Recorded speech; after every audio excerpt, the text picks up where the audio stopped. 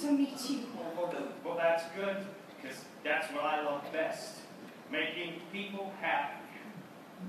I am a sentimental man who always longed to be a father.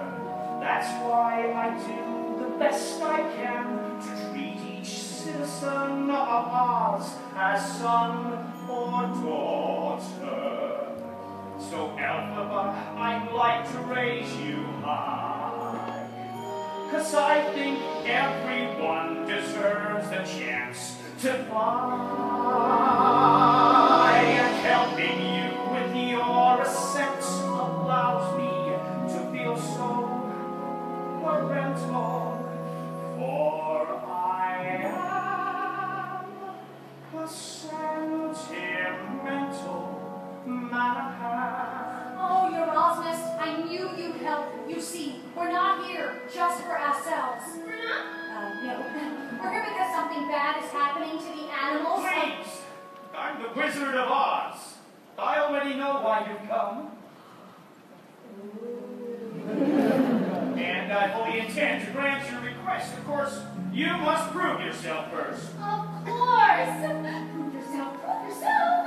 But how? Madam, the book. Right away, Your Osmus! Madam Morrible! I believe you're well acquainted with my new press secretary. Press secretary? Yes, dearies, I've risen up in the world. You'll find that the wizard is a very generous man. If you do something for him, he'll do much for you. Well, what would you like me to do? Well, this is my monkey servant, Chistery.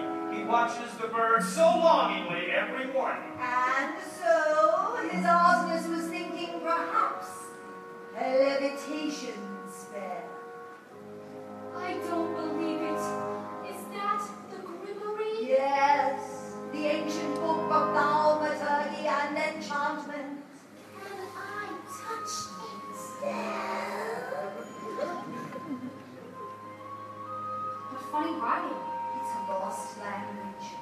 The lost language of spells. Find a recipe book for change. Now, don't be discouraged if you can't decipher it, dearie.